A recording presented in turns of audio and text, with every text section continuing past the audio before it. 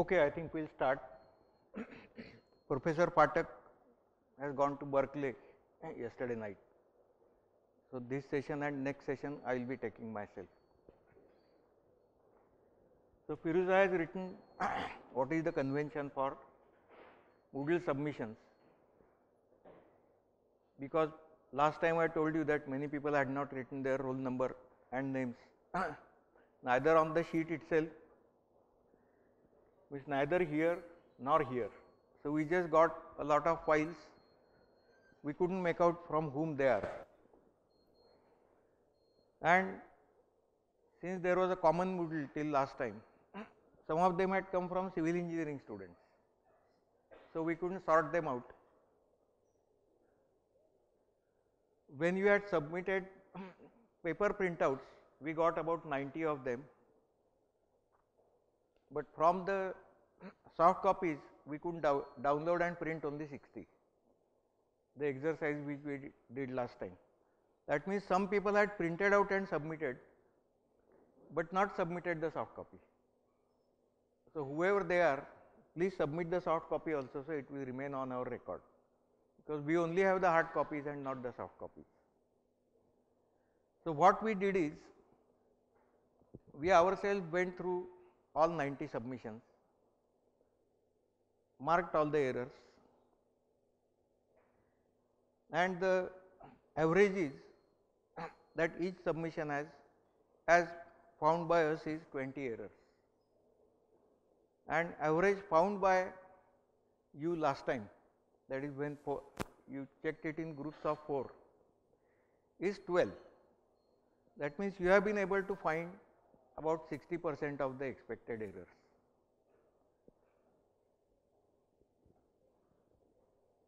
And if we draw a scatter plot, this instructor and this student, if their errors are equal, then you will get points lying along a straight line. This is your 60% line, this is 100%.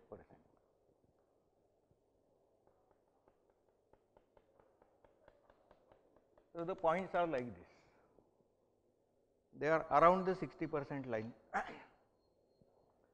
Some of them have actually reached 100%, some corrections are very good, and some are of course below 60%.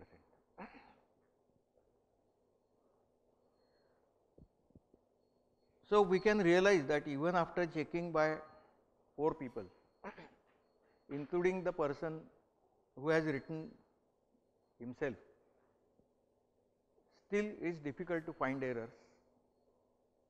And in fact, the procedure is that after these corrections, you have to make these corrections on the soft copy, print out and again check, and to our surprise we will find that you will find errors which you had missed previously. You cannot find all the errors in one pass, especially there are too many of them. So, this exercise has to be repeated multiple times till you are not able to find any errors. Now, what we have done is, for each of the corrected submissions, we have marked some errors in pencil, and these are marked by me. Then I gave this whole bunch to Firuza, whether she can make out which kind of error it is without telling her. She has been able to make out most of them.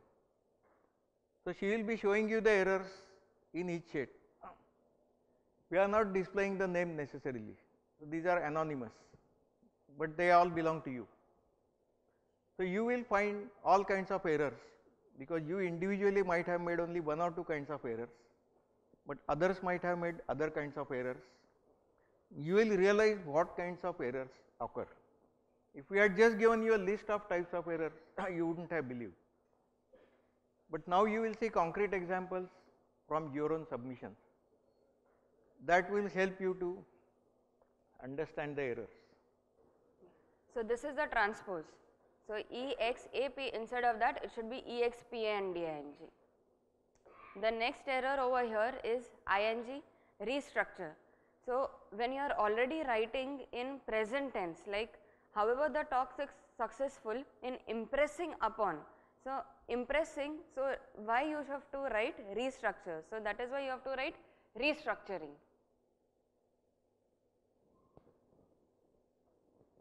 So, this is one kind of error. So, over here the error is abbreviation. The idea which is presented here seems to be correct since maximizing the number. So, you should spell it out NUMBR and you should avoid using an abbreviation. So, and first of all there is a full stop over here, and in normally a sentence when you write number, people may generally think of as no of the possibilities, which is very different. Over here instead of emphatic it should be emphath. Another thing, this is another form of abbreviation, ampersand. Instead of and you should actually spell out AND.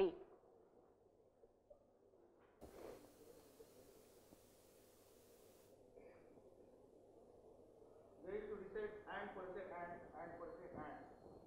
This has shortened and become ampersand. It has nothing to do with ampere or anything. So this and per se and means and by itself. For children to remember. But this is not used in running text. He gave an excellent example for this based on some research being conducted. So over here the tense is proper. Normally people would have written she has given or something, so which is proper, so that is why we have marked it out. The solution reached in this talk is to allow people doing creative work. Doing is not required because creative work actually means that he is doing something. So it is not necessary to write doing. Themselves should be one word. So that is why you join them with this symbol. Over here, but. A sentence cannot begin with but and. These are conjunctions, that means they should come between two clauses. They cannot come at the start of the sentence. There has to be something preceding them. After you have some special use for them, sentence should not start with this. This implies like children think like this, that they finish the sentence and they remember they want to say something more. Then they will start with and or but. So it sounds childish. You should reorganize your text and the previous, after previous sentence, you should put a comma and put small and. Sentence should not start with but and. Even also has the same meaning as and. The other is scenario. Scenario means a future scene. So normally when you write, I believe the speaker does not take into consideration the context and scenario. He cannot take into consideration the scenario. Instead of scenario, it is the situation, because scenario is a scene which is going to come. So you cannot predict anything.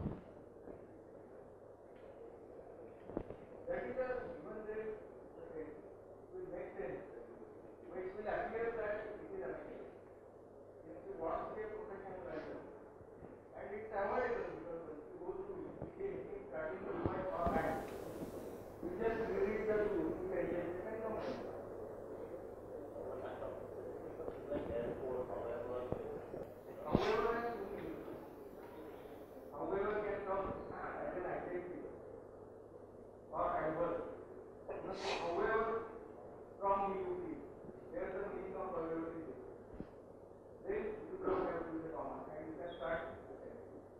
But if it is some previous thing and then you want to contrast, like but, the however means you want to say something else, then it has to come.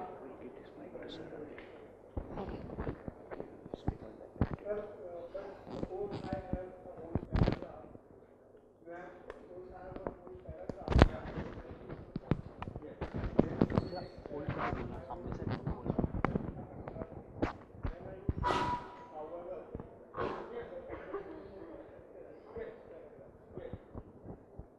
Then I cannot join. Yes, the previous. If you have not an ended and you have made a paragraph, then it's fine. But in general, these are the common ones. But and are so common that at least you have forgotten to say something, finish your sentence, but you have to add it. Okay. Scenario. Actually, it was scenario. Drama, old style drama. There used to be painted scenes behind, which used to be called scenario. Well, language changes. Language changes. What is in other things? Scenario means something which you have to be behind. You can't take present scenario. Because present is not imaginary. Correct your situation. These two things are.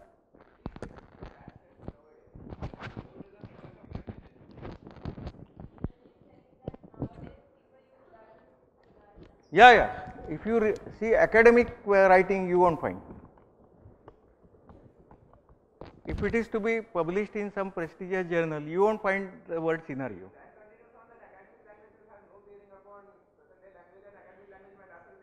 But you want to achieve academic language, then you can come down and write in text messages. You can't go upwards, you can always come downwards. You have to first know what the benchmark is, then you can break the benchmark for some specific purpose. If it is a quotation that somebody said this, these are called as quotation marks and they have to come in pairs like parenthesis we discussed. But if you want to emphasize something or if it's a title which you want to quote or some word you want to emphasize, then it should come in inverted commas.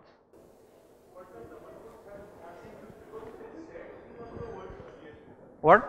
The double quotes have been used because they said that she was the world's luckiest woman. That is, their words have been quoted verbatim. Sentence should say that so and so said, etc. It has to indicate how can a quotation come in center of the sentence? The other sentence is not at the same level of meaning. No? It has to say somebody said, comma, then into quotation marks. See, many people use these quotation marks instead of this. Sometimes the word processor doesn't allow you. But that is no excuse. A quotation is a quotation. It is what somebody said or somebody wrote. Because you are indenting, you are getting away from your this thing and now you are going there. That's what somebody said. That is quotation.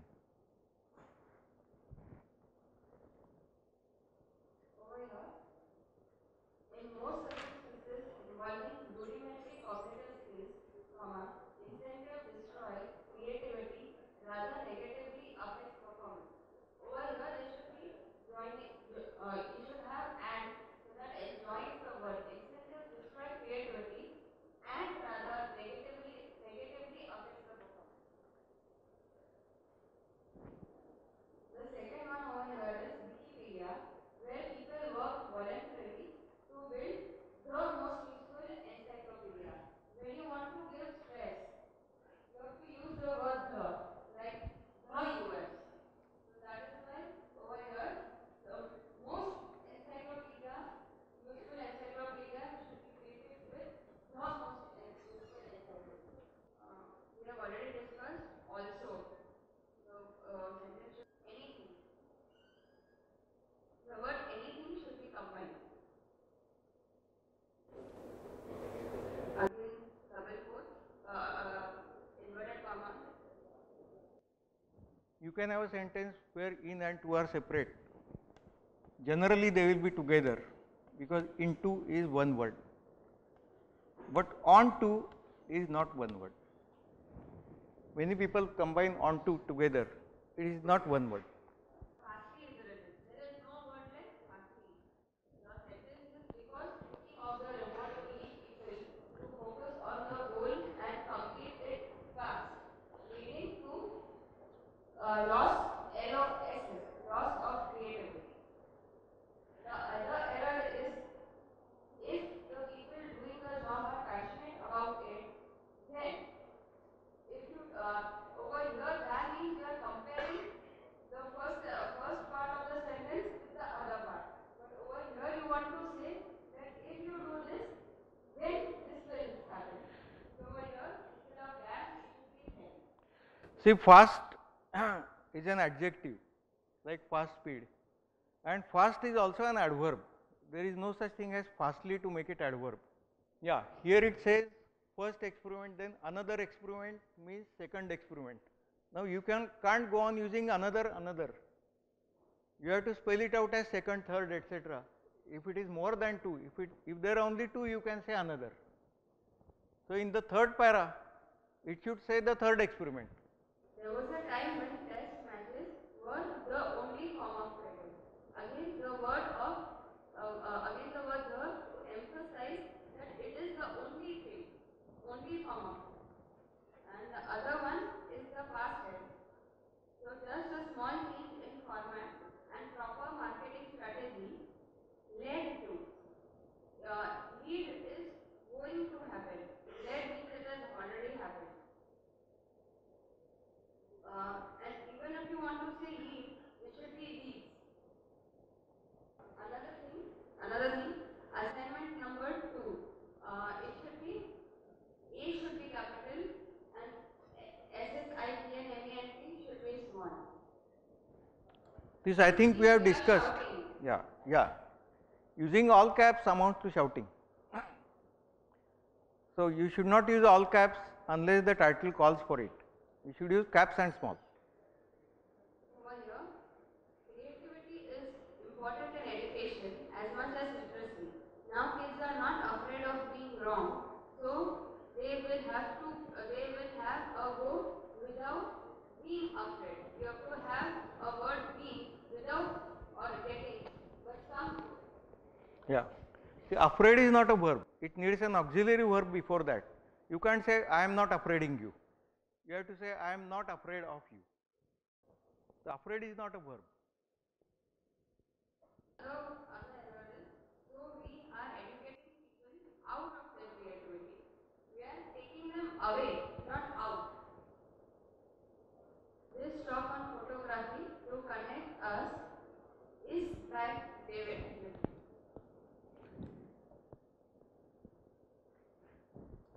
See, every sentence must have a verb. That is the definition of sentence. If a group of words doesn't have a verb, then it can form a clause or phrase, but not a sentence. Every sentence must have a verb. Here that verb is required.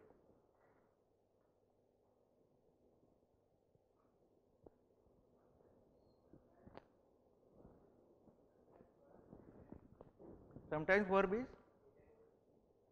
is hidden. Then the sentence construction should, here it is not hidden because he wanted to hide it. He has missed it out. You shouldn't miss it out. You can hide it. What you are saying is right, and there are many languages which don't require verbs. Like Sanskrit doesn't require verbs most of the time. Russian doesn't require verbs, but English always requires a verb. Unless your construction is such that the verb is understood. But here this is opening sentence, so you can't know what he wants to say. Commonly believe that stress is a public health enemy. Some of the outstanding research results have shown that stress can actually be made a friend. Over here, what is commonly believed? It is. That means stress is commonly believed. So you have to specify. It also sounds correct, though commonly believed, but in this particular example, it is will say that the stress will be.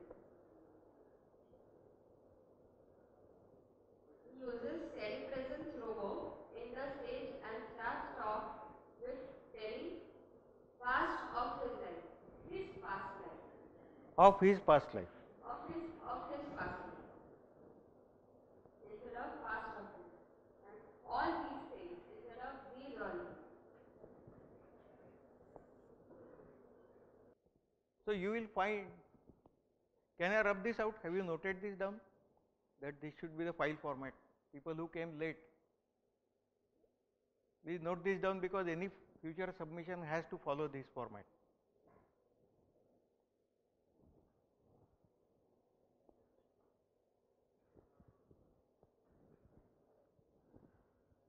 So we can see that there are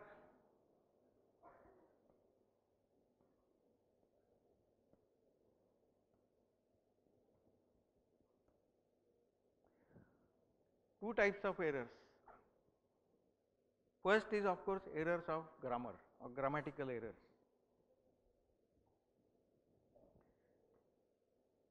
And second, where you are having disputes.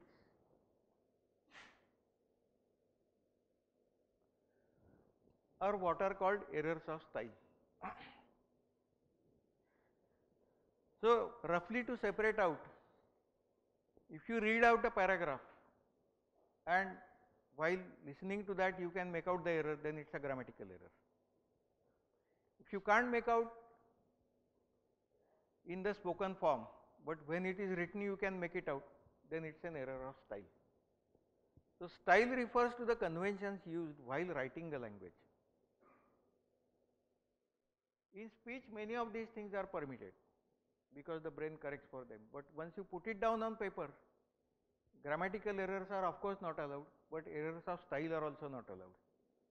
So when you are speaking out and you are quoting, from your intonation people know that this is a quotation or this is a title, because you don't put inverted commas while speaking. Many of these symbols which you use are unspeakable.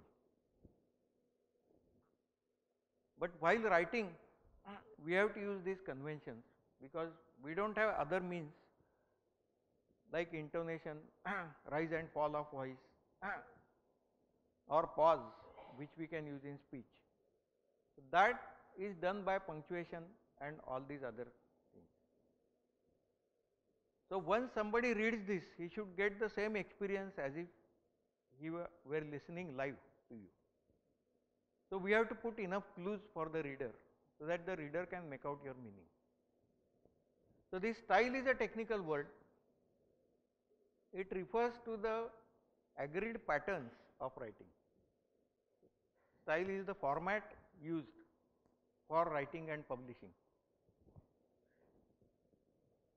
So if you want to improve your grammar and improve your style, we will suggest you one book each.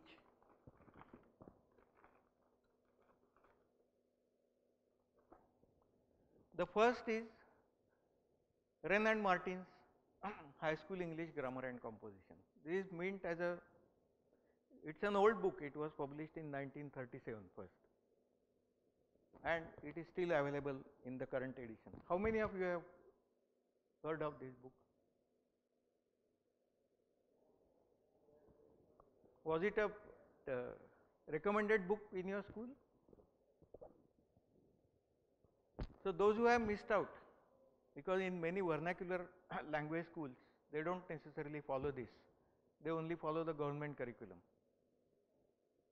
So those of you who have missed out and who might be making grammatical errors, it's worth getting this book and just going through. It's only a school level book, but it has both grammar and composition.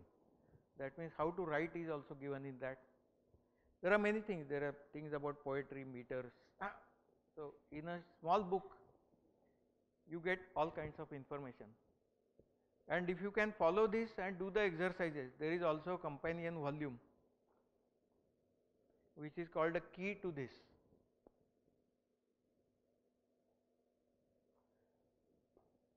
So if you can go through this book, those who have missed out, or even those who have gone through, they can again go through, because now after studying this you might get new insight into what the book is trying to tell you, and it will polish your old knowledge. So, this is regarding grammar.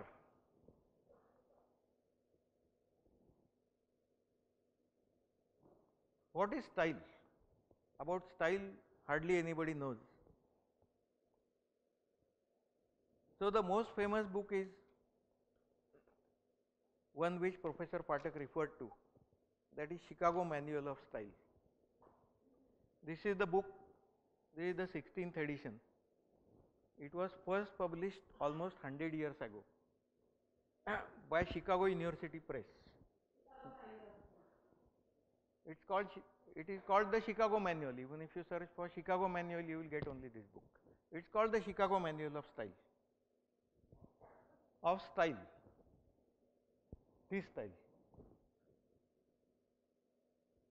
So, Chicago University Press used to publish lot of books, like many of the Western universities do. And for their internal arrangement, they needed some kind of a manual which would list all the conventions used by them, so that all books would have a similar look and similar format. So, they combined their notes and published a manual for internal use. But when other people came to know, it became so popular that they were asked to publish it as a book. So, they started publishing as a book, and most of the other universities started following this. Even the publishers follow this. And this is 16th edition. So, you can imagine how many times it has been published. Every time the editorial board has changed. What I had was the 12th edition, which I had 12 years ago. That did not contain electronic publishing. But now this one takes care of electronic media, word processing, etc. All those things are also listed out in this. So, for a campus like us, suppose we have 5,000 students and 500 faculty members, how many copies of this should be there for people to refer, because everybody is supposed to write? What's your guess?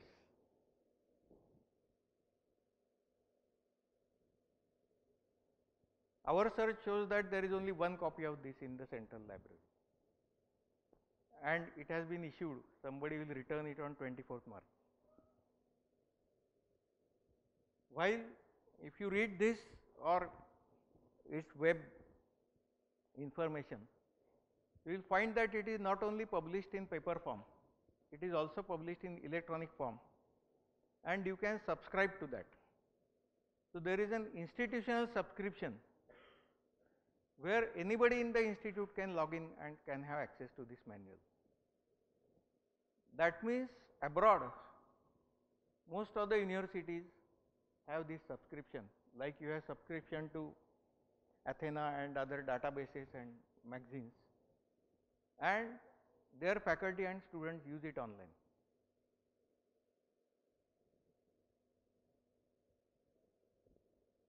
So, this is an extensive manual, you can see, and it is written like a law book, that there are clause numbers, and you can exactly refer that as per this clause, this thing should be done, that there is no dispute. Even the Germans have a similar set of books called the Duden. Anybody has learned German here? Duden is the name of a publisher who has published a set of books, including dictionary, style manual, etc. And any worthwhile academic, etc., will have this set of books in his collection. If there is a dispute, they will immediately take out the book and sort it out.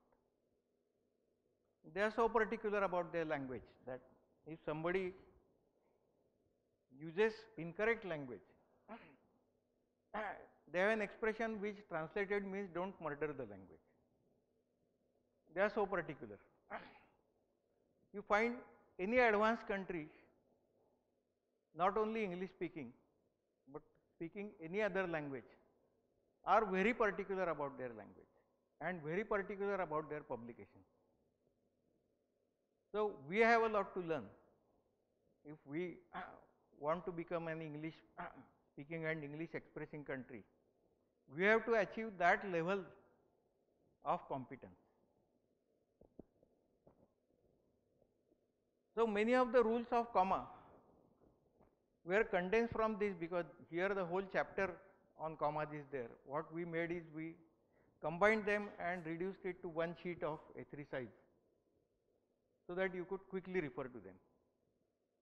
Everybody doesn't have access to this book. This book costs, when we bought this 2 years ago, it cost 1600 rupees. Now the dollar has gone up, so it may be 2000 rupees. It's not easy to afford individually. This is our department copy, because we use it extensively. Whatever we are telling you, we are doing it ourselves. It's not only we have collected material from somewhere and we are passing it on to you. Almost every day we are practicing all these things, because we have a lot of documents to make, lot of reports to write, and every time we use all this methodology. And what you see has come from experience, it's not by reading books alone. That's why we showed you how it is corrected, that each of your submissions has been corrected.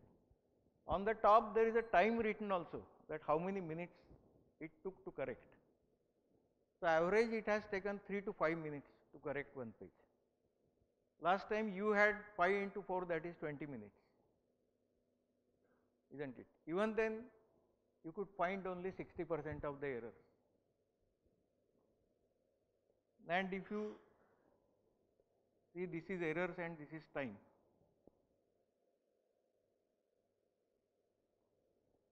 These are the actual errors. You will find that even if you spend more time, this is asymptotic. You never tend to find all the errors. While somebody who has experienced will in a finite time find almost all the errors. If you have gone through the lectures which were referred to, Sahana Murthy's lecture, in that she gives an estimate that how much time it takes to read, how much time it takes to read critically, etc. You find all those timings for novices and experts. You will find that experts are 5 times faster. What a novice will do in 1 hour, the expert will do in 10 minutes. So actually experts are not faster, because nobody can be faster than your eye and brain can work. Experts are at the correct speed. Novices are slower because their brain doesn't respond. So they are 5 times slower because brain takes time to understand. And as you read more and more, and as you practice, your time to read will come down. That is an indication. You can't aim for speed. You might have heard about speed reading and such things. There is no such thing as speed reading. You read for comprehension, and as you go on comprehending, your speed will automatically increase. Speed will be a side effect of your competence. You can't aim at speed like an accelerator. It's an indication that this will keep on improving like this, and you will go closer and closer till you hit this line in finite time. So this is measurable. What competence we are talking about is measurable.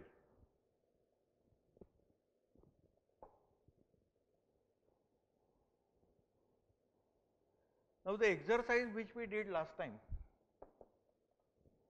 that is, we successively corrected the manuscript by 4 people.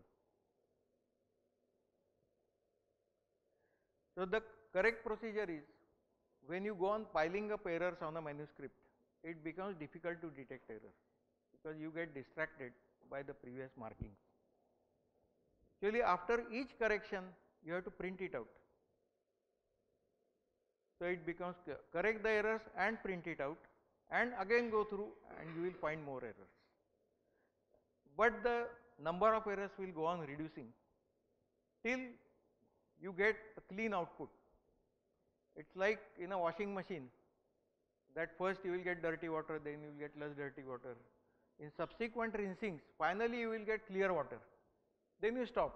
You don't have to rinse. But till you get dirty water, you have to keep on washing. You can't say I will wash only once or wash only twice. It depends on how much dirt is there. In fact, there are intelligent washing machines which actually monitor the drain water turbidity. And till that turbidity drops, it will keep on washing. So the same thing applies to written language. You can't write it right the first time. It's very difficult. You can become accomplished, but only way is through practice. So we will show you some interesting things in this. This is the clause about dates, how to write dates. So all numerical dates and other these things, etc. This style, that 5/10/19 and etc. should not be used in formal writing, except with certain dates like 9/11, etc. Then it goes on telling, and next is come to 9.37.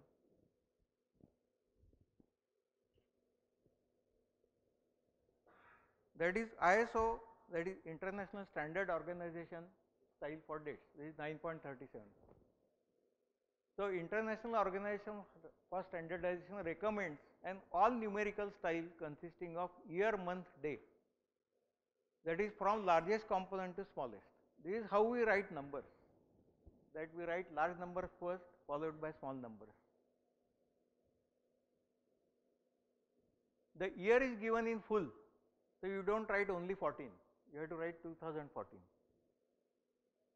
And the month or day, if one digit only is preceded by a 0, so it always remains 2 digit. Thus January 19, 2010 appears as 2010-01-19. Among other advantages, this style allows dates to be sorted correctly in an electronic spreadsheet and other applications. So it is compatible for electronic processing. Any other kind of date you will find difficult to process as a date. So do you find such date written anywhere? Left hand corner. Right from first session, the date is being written as this, and this is as per ISO format, though it might appear funny to other people. This is an international standard, and if you are doing electronic documentation, you should start using this format.